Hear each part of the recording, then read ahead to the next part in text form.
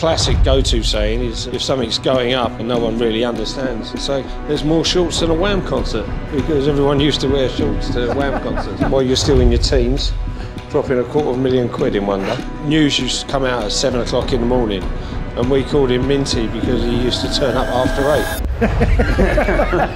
You don't tell a lie twice and get away with it.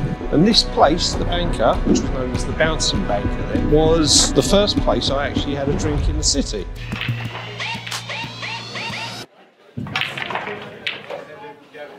But any time I met Jimmy, we've always been about 10 pints in, so... That's what most people would say? He's probably told me and I don't remember, but Jim? Hi. Thanks Yeah, hi Drew. Yeah, I started in the city in 1984, and this place, the Banker, which was known as the Bouncing Banker then, was the first place I actually had a drink in the city. And it was a company I joined called Charles T. Pulley, which later became Horgavet and ABN AMRO latterly after that. In those days, yeah, it was our first night out. I was 16 years of age. And my nan at the time had a flat was opposite Borough Market, and I had 5 or 6 pints, which was 5 or 6 pints more than I'd ever had in my life before. Managed to make my way back to Borough Market and crashed out of my nan's place and promptly wet the bed. So that was my introduction to drinking in the Banker. And consequently after that, did you get a nickname on the back of that? After a career at a short career at Charles Pulley, where we were privileged to actually do the first IPO under Maggie Thatcher, which was British Telecom.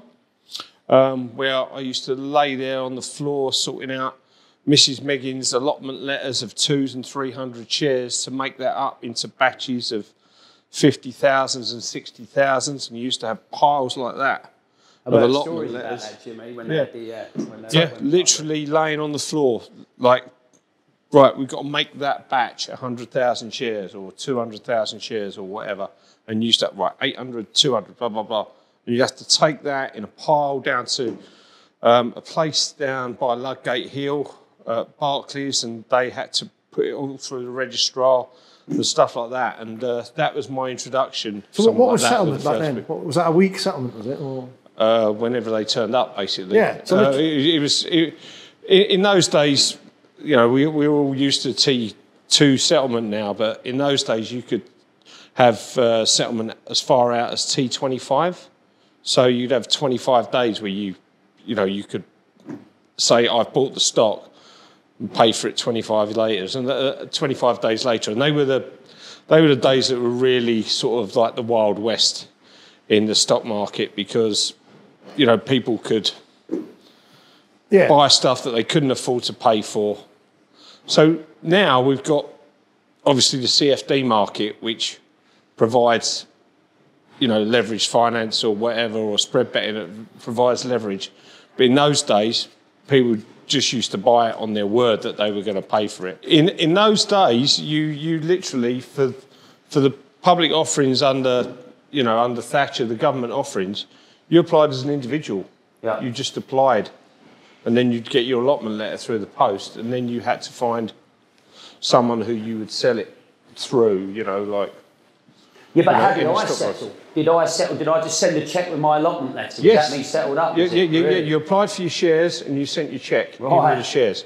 God, that is old school. Ridiculous. So basically, you know, if you bought 800 shares at 50p, it would be 400 quid. So you'd send a cheque in for 400 quid. Then they might scale you back on the allocation. Yeah. So you might only get 200 shares. So you get a cheque back for 200 quid. And your 200 shares. I've still got clients that were dealing back in that day, and what a lot of them said, and you'd never be able to get away with this sort of thing now, but they would go through all their relatives and get them to subscribe and get allotment letters on their behalf as well, right? So there could be one guy theoretically putting in like 30 or 40 allotment letters. In those days, it was like if you was an employee, you obviously got special allocation. It was going to be well oversubscribed. So if you knew someone, for instance, who worked at Welcome, for example, because there are a lot of these things, you would be guaranteed to get your allocation. So some people would, If you're in the back office at Welcome and I'm your friend, I'll come and subscribe through you and I've got a decent chance of being filled. Yeah. So, you know, I might be sitting in the back office at Welcome. I've only got 500 quid to my name. Yeah. You got 25 grand, say. Yeah. And you go, well, I'll have 25 grand's worth. It's all right. And we'll have a divvy up afterwards. So we're going to chat about some other things in your career, but this whole trading on different settlement dates. So he said, you getting the leverage through the product straight away with the amount of lots you can take, etc. In the old days when you're going to deal with people face to face or on the phone, it's quite important what that settlement date actually is. Yeah. So like Jimmy said, if you're doing T25, you've got a month of free funding. You then want to be hearing and listening out for different settlements, don't you, when it's coming back? So if someone's buying it for a month, they're expecting something to happen. Mm-hmm. Once you're in sort of 15 days in, you're expecting to see some T10 bargains, whatever's left. Because what they don't want to do is actually have to put the money up. Yeah. They want to have sold before their money gets cashed properly. Yeah. So it's an in and out. Right. So you're buying T25 and selling T9. So when you just break that down and explain it. So if you're buying T25, I buy 10 grand's worth of stock off Jimmy. Jimmy says, there you go, mate, you're served. Give me the cash in 25 days, right? But try and explain the T10 sale. What you mean by that is I'm 15 days into that transaction. I can't sell the shares on a T1 settlement. That settlement has to match up to the settlement date that I've agreed with Jimmy, right? So if I'm a seller, I'm a T10 seller, meaning whatever happens, Jimmy gets settled up, right? But when you're in market making, so at the moment, the kids today, they're looking all on technicals. They don't know any of this, but they're looking at it backwards facing. But they talk about their order blocks and their gaps in the market and all this sort of stuff and where they expect the volume to be. Yeah. What I'm saying is, going back in the day, you get used to dealing with people and you're hearing it and you see these bargains. That's where your order flow is. You know that 15 days in and there's suddenly people starting to T10, you know that the seller's coming. Yep. You know that they're cashing in, something's changed. Yep. And you need to... It's actually easier to identify as well. Exactly. A lot easier to identify. So and then because the life floor was growing and growing and growing, this building that's above us now became the new life floor, Dowgate Hill, right above, which was a huge What was floor. life? What did that stand for? London International Financial Futures Exchange. And the products were traded on there were gilts, short sterling, Euromarks, FTSE 100, which was where I predominantly was, Euro Swiss, Bobble, which was the Italian, Bobble was German 2 year. BTP. Yeah, you had the BTP, which was the Italian stuff, and also we had all the LTOM options come over there, which is London Traded Options Market, which used to be on the old floor of the London Stock Exchange. So they used to sit behind where the FTSE Pit was, and we also had the financial product options as well, which sat next to the sterling Must pits. have been quite an amazing time, though, Jimmy, because all this is taking place in one room, so the atmosphere must have been electric at a place like Well, that. when you think you had 3,000 people, I think the average age was something like 24, still even older than Chelsea's current squad. Yeah. But, yeah. And it was what, open outcry? It was open outcry. So, for instance, I'll just give you a few examples. You had to communicate verbally and by hand signals in the pit. So if you were one bid for 10 lots, because everything was measured in lots, which had a financial value. So one lot of buying the FTSE future would be £10 a lot. It was formerly £25 a lot, but they changed it to £10 a lot to make it more accessible, basically. Mm-hmm. So if you was buying, your hand would be pointing away from you, towards you as such, and you'd say 1 for 10, 1 for 10. Yeah? What's the one? And if you were selling, that's one lot. So you'd be bidding, say, 31. So our guys on this, in our system, it's all about how many lots you're buying. So this will make sense. So you're paying 1 for 10 lots, 1 bid for 10 lots. If you want to sell 10 lots, 10 at 2. 10 at 2. And that's what you had to shout into the pit. Don't forget, I'm not the only person doing that. I'm surrounded by tiers of people. And are people shouting as well at the same time? Yeah, everyone's shouting at the same time, and people are shouting, buy them, sell them, buy them, sell them, buy them, sell them. So if I'm selling 100, for instance, so I'm going 100 at 1, because that's 100. So you do 1, 2, 3, 4, 5, 6, 7, 8, 9, 10, right? So there'd it be 10, 20, 30, 40, 50, all on your head, 60, 70, 80, 90. So if you're selling, let's say, 100 at 1, someone will go buy 10, someone will go buy 20, buy 15, and you've got to add that up, write that on a trading card, fill that ticket.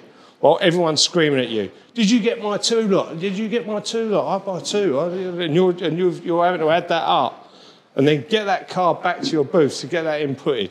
Obviously, there was video cameras up there. Well, this is what I was going to ask. I've got a couple of uncles that were on live, and they tell me stories very similar to what you're saying there. But something that amazes me is, at the end of the day, how there must have been so many bust-ups about trade errors that took place throughout the day, or were the cameras that accurate where there couldn't be a trade? Did you have a pit manager as well? No, you had pit managers. Obviously, any discrepancies or errors, say like you say, oh, I've oversold, so you turn around to your mates and go, you know, you're 6, can I make 5? And you're 4, can I make 3, etc. Yeah, something like that, and you try and work it out yourself. But if there was something that was, you know, someone had bought 20 and you only booked 10 to them, and it was on the camera, you obviously had to fill it, and you had a trading error. And there was video rooms that you used to go back. So were people you go in there this all with the day pit long? manager and stand there and watch that particular moment where you sold and he bought, and who was right and who was wrong. and wasn't there a commit? Was it the blue button?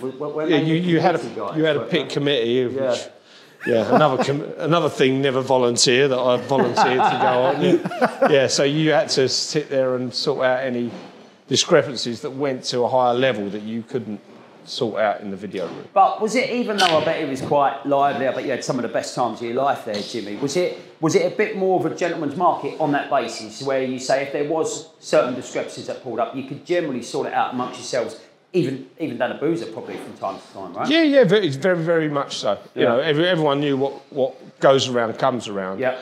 And for instance, like the FTSE Pit, even now, we've all still got a chat going. Nice. And that disbanded in 1999. Amazing. So we're all and we still have, you know, irregular sort of meetups. Nice. Some of us still get together out of work, and everyone's doing different things. Yeah. So there's people on there who are now in Australia and doing stuff and this, that, and everything else, and people put something funny on there, or if we hear of, you know, bereavement amongst anybody, it all gets published on there and stuff. So, you know, there is still that, although we all worked against each other to make money It's for still our own pretty much like a purpose. family, isn't it? Yeah. Without us all being there together, we couldn't have, you know, you can't job against an army of one, can you? No, of course. So I always used to wonder, if you fall out with someone and it's open outcry and you've got to actually see the signals and accept them, could you, like, was it possible to ignore people? Did that trade have to take place? Not really. You didn't used to do that. It just Just the you fact know, I mean, there used to be a lot of expletives and a lot of shouting and heat of the moment stuff that went on, and then you'd be down here 10 minutes later drinking with that person, or in Deacon's drinking with that person, and having a game of pool. Yeah, that's the way it should be. One of the funny things they used to have in here, they used to have a ski machine downstairs. I don't know if you remember it, where everyone used to jump on that and like be doing that all lunchtime. There's a figure out in a minute, you've got to get back. Hold on, I'm just doing a red run. So yeah, it was some very, very high comedy times, and I do miss those days, but Who did you actually work for? they were Jimmy? exhausting. Were you a local there, or did you work on behalf of a bank or I an institution of some sort? worked for various companies down there. I did a bit of work as a local, then I worked for Cater Allen. What's a local? A local is someone who basically trades, they can be a broker or can trade proprietary, or both, which was another thing that the stock exchange outlawed, which gave people, you know, opportunity that you could go down there, trade for your own account, as well as taking in brokerage commission. Is it? Yep. It's not. Oh, is that you? Right, sorry. Can't be accused of nicking your beer. Right, we're going to the video room now. That's definitely it. That's what you call a definite trading error, and I think you've got it on camera. Yes, where was I? Oh, You explaining what a local was on Yeah, on so live. a local would back themselves with their own money and trade. You know, they put up money with someone who would be called a clearer. So you had someone, for instance, like GNI, who would sit there behind your cash. So they would monitor your cash on a daily basis. So, you know, you might make £1,000 as a, you know, trading proprietary for yourself, and you might make £500 broking, filling what they used to call filling paper, which was someone giving you an order. So say Goldman's would turn around, their pit trader's not there, they'd turn around and say, yeah, can you sell 20 at 5 for me? So I'd just go, yeah, 20 at 5 done. And then I'd write out, literally, I'd say, right, okay, I'm charging you £1.50 per lot. Yeah. Trade that, So you just made 20 lots, so that's £30. You could trade your own account, but also make a bit of commission from those boys as well, right? GNI would then send Goldman Sachs a bill for 30 quid. And, you know, you'd get paid that later on. And I've known and met a few of the guys, but I hear a few locals absolutely had it off there back in the day. They did. There were, you know... Like generational money. You know, I won't mention any names, but, you know, a good old friend of mine, you know, actually made... I know he made £1 million in one day. Which was the day, yeah. What, in the FTSE? The day when no, it wasn't the FTSE Pit, but when the day interest rates went from 8% to 9% to 10% to 15%. Yeah, because there was so much confusion. Norman Lamont special. Yeah, there was so much confusion that... And we're talking about £1 million here in the early to mid-90s. That's early 90s, isn't it? Yeah, early 90s, yeah. I mean, I'd have to use your brain for this, but that's a lot more than £1 million in today's money, isn't exactly, it? Yeah. 20 years at 3%. I'd expect you to work that out. Yeah, exactly. Yeah, how much is that? That's probably factor of 2, so. at least. 1.4. Yeah. Yeah. Probably go 1.4. Not a bad day's work. No. So how does that all work then? Because now everyone we were talking about earlier, you've got your charting machines and it's all done for you. How do you work out where the market's going in an open outcry? Where do you see the prices? The thing is, what you'd have something like that, yeah. But when you've got interest rate decisions happening, because obviously we didn't have the power of media in those days. So anything you just get flash across the inflation tapes. board, Yeah, and you know, you'd see that figure, blah, blah, blah, blah, blah. There were screens around, but it was about who reacted first. And obviously, if you're in the pit, your advantage is you can see what's coming in. Yeah. All right? And the people who are going to be reactive, don't forget, if you're working at a desk at Goldman's or at Morgan Stanley or something like that, you've got to be you're reacting quicker than the people in the slower than the people in the pit, a hell of a lot slower, because you've got to see that information, then decide what to do, and then you've got to get that info into the pit. Yeah. So the guy who's seen it on the screen in the pit has already hit the bids. Yeah. And he's hit the bids, and they're trading down 20. Before which it used to be called 20 ticks, so 20 points. So say they were trading at 20, they're now trading at the figure. He's sold his lots out at 20, and by the time the Goldman's, etc. guys seen it, they're now trading at double O. So he's the buyer now. Yeah. Yeah. So he's taken that advantage because, you know, we're buying now.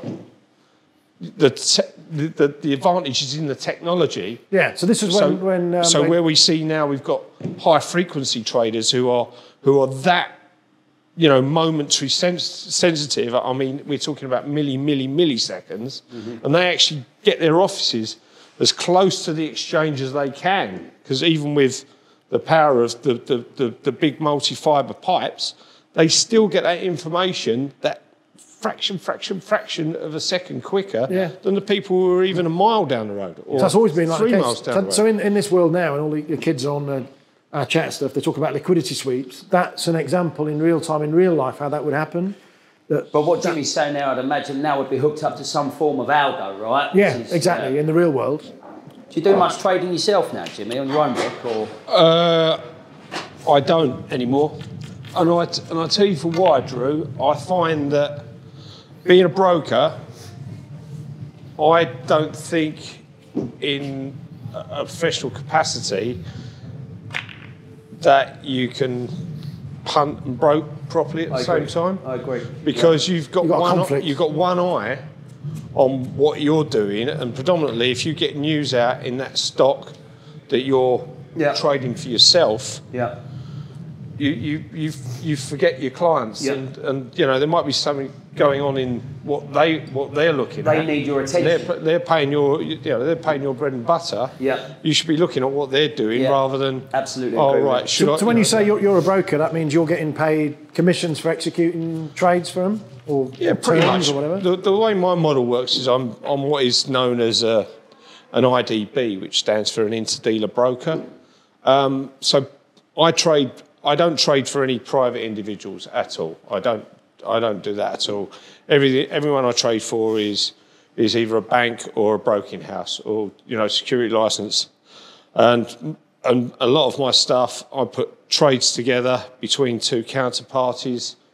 Find a buyer or a seller, normally of stock that is generally liquid, i.e. there isn't the amount of shares published either side of the bid to offer spread that they could take to fill their order, fill their client at that particular price. So, for instance, if a bid and offer spread is, say, 48 to 52, I might get a client who says, well, I can't pay 52, but I can pay 50. So I've got to then go out and try and find someone who could sell at 49 to give me that penny turn. Yeah. So I've got to do that, and then I might get someone who come back and say, well, I can't sell at 49, but I can sell at 50 if you can get your guy to pay a little bit more. So then I would enter in negotiation, for instance, and say, well, if you can pay 50 and a half, I reckon I can get him to sell at 49 and a half.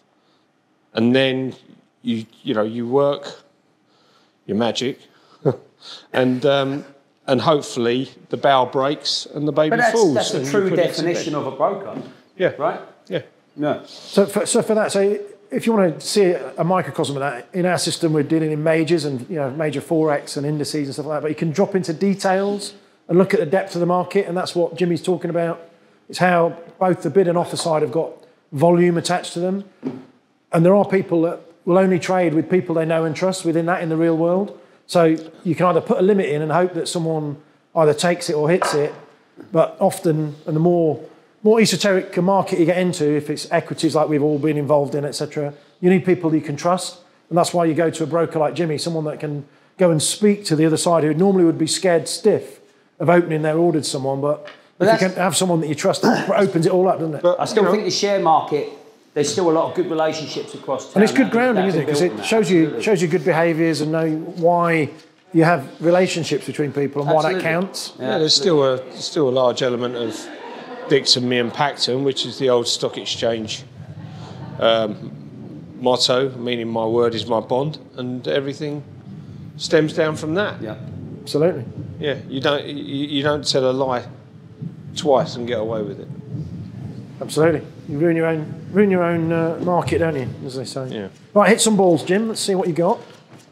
So I find it interesting, Jimmy, because if you were doing PA trades, or if you get to work, just put people together, do you sometimes work orders for people? Yes, as well, yes. A client might say to me, thanks, because obviously a lot of the job as well is sourcing information for people. Yeah.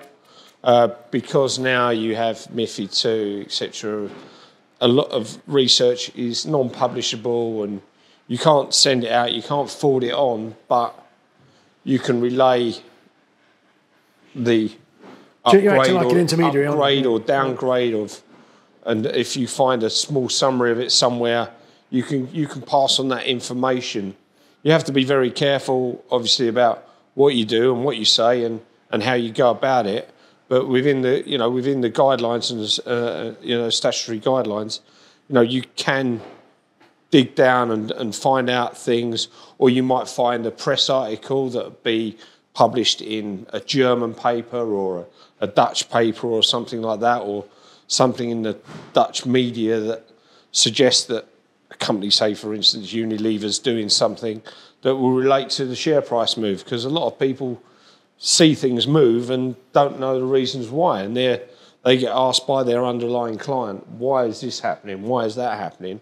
And if you come up with the answers and you get the information from people, they'll turn around and say, that's great, there's a ticket for you, go and buy me 25,000 buns or something and give. So this is what I said to people the other week, going, what's moving a share price? And I said, well, when people definitely don't know what's going on, they'll say there's more buyers than sellers or something as trite as that. And it really, you need people like Jimmy beavering around. There's hundreds of people like him finding out from everyone what it is. And it's not just what they call the rumour mill, it's actually the fact finding, isn't it? And you get out there. The classic go-to saying is, if something's going up and no one really understands, say there's more shorts than a Wham concert, because everyone used to wear shorts to Wham concerts in the 80s. So, yeah. You're going to have to get on Google for that one. That was always a classic. How did you get into trading, and how did you learn all the jargon, and what do you use today to look at prices? So I got into trading because my dad was a stockbroker. Right. And I'm still going, by the way. You're still going, aren't you? And in the mid-80s, it was when the stock exchange was very much starting to expand, and it was the precursor of what was called Big Bang, where the American banks and the global banks started looking at the stock market opening up, going more desk-based, the floor finishing, and buying into the old jobbing firms and the old broking firms. Because what was the criticism of the old ways? Was it just that it was a little bit jobs for the boys and you couldn't get involved in the good trades and all that sort of stuff? I think it was more globalisation. Right.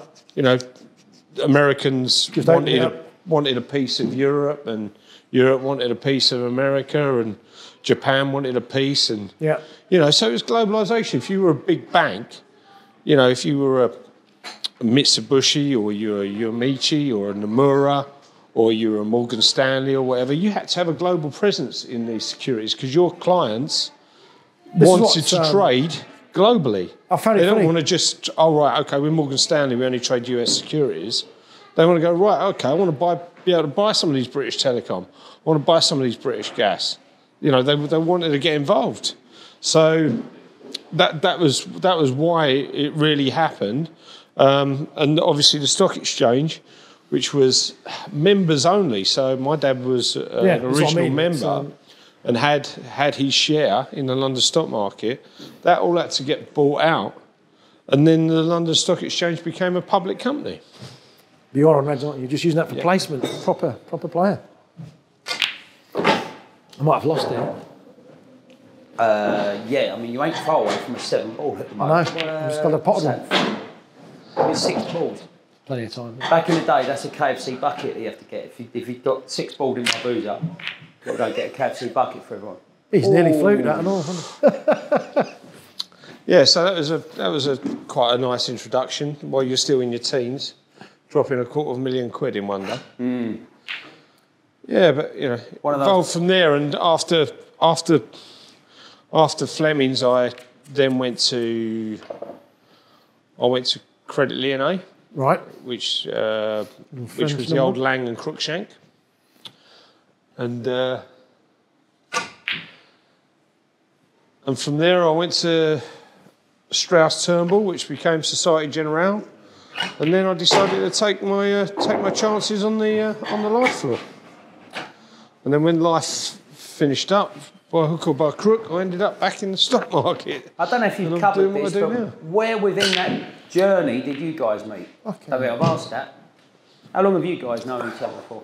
Well, since late 90s, basically. Yeah. Since I came up from the life sort of knew Planty more.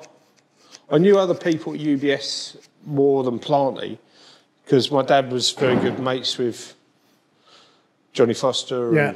So you were just cleaning the cars, so. That's well. No, but within like Basically, the yeah. IDB world or whatever, you get certain clients to cover, and Planty was covered by somebody else really. So it was only through sort of Like association, when association and going out and stuff. you know, gatherings and trips away that we sort of got to know each other really, And late and that was nights. it. And then later 90s, on, 2000s, yeah.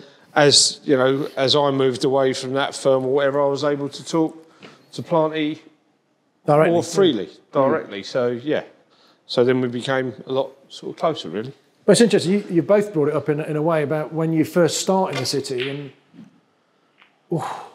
gets ignored now, but you do literally start off right at the bottom rung, and you'd at best describe it as character building now, but you had to, you had to show the respect and learn your stripes, didn't you? It's where you survive or not. I would say that of the 20 people who start with me, I'd be amazed if, including myself, two of those guys are still knocking about and working in town.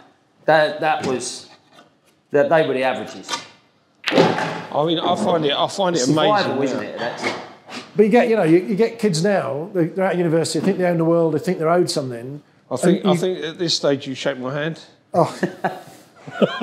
Can you remember the Australians used to, when they get out for a duck and they'd have this duck coming with a tear coming. I think there's still quite a lot of your stuff left. I don't know what you're talking about. that's an emphatic victory, that Well played, sir. But what I'm saying is, when you had to make your way and you knew that it's a fantastic industry to be in, you listened to your elders and respect them. You did what they asked you to do. And some of these things could be so menial.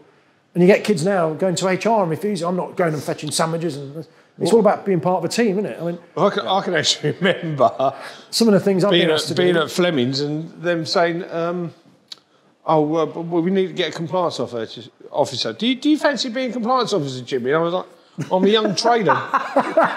we need to get one. Do you want to do it? And I'm like, no, not really. Yeah. Wish I had now. Yeah. Well, that's only growth that's industry. a game to be in, isn't it? It's the only growth industry. Yeah. Yeah, so It used to be and you never see a HR. poor dentist. Remember that saying? Never see a poor Hope dentist. not, because that's what my daughter's And doing. now at you'll never Christmas. see a poor compliance officer, right? Now, I mean, that industry's... And HR, I mean, you know, we told HR what to do in those days and whatever, but not anymore. Very, very different. But I remember, it's like, Planty, do you want to go to Islington from Broadgate, get fish and chips in for a team? The team's like, half a dozen that I'm in. Yeah, not a problem. And by the time I went, it was like the old comedy classic, innit, where you look at the list and then you drop it and it hits the floor. Yeah. I think I had But you did it. I know, I had 32 to guy. There's a taxi up there, taxi back, 3 boxes, having to ferry back, get the lift, hold that lift while I go back to the cab and get it. That was part and parcel. And that was part and parcel of all character building, wasn't it? You don't moan about it. I was commenting to someone the other day about how, like, these days, a lot of stuff is run now over, whereas everyone used to phone each other up or, call each other and do it that way. Everything's so much more done on chat, on Bloomberg chat and this, that and everything else.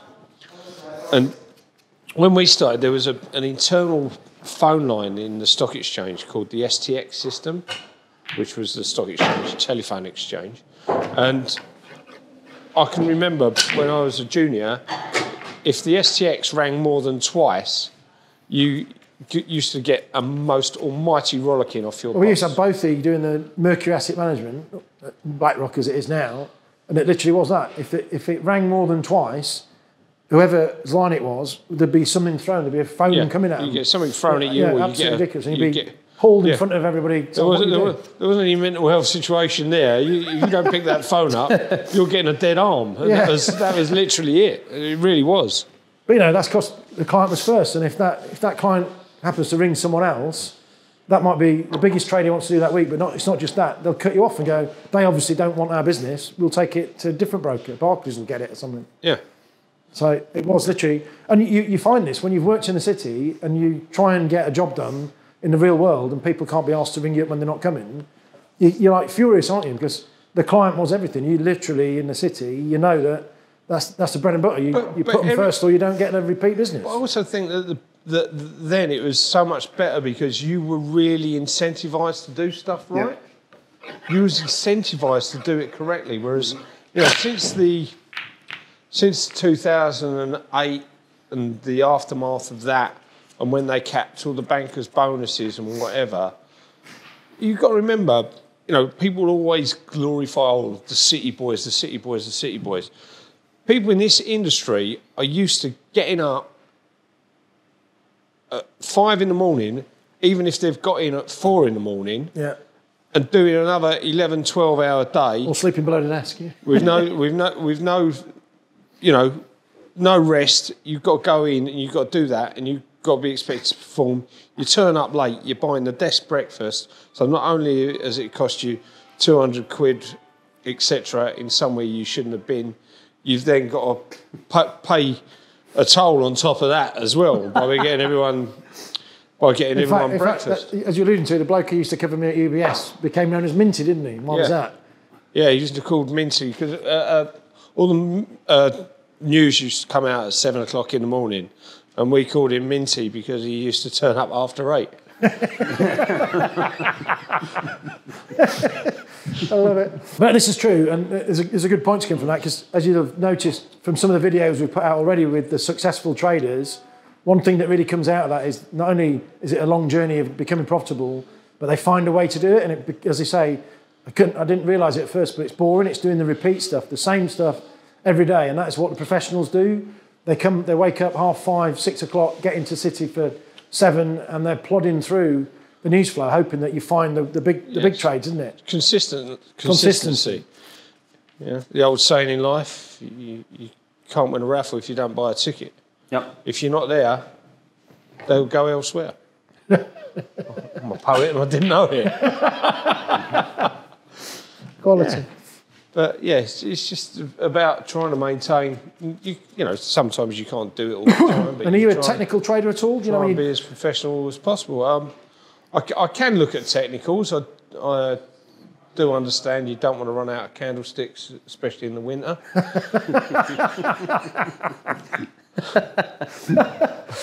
But yeah, I used to do pie charts, but I ended up eating them.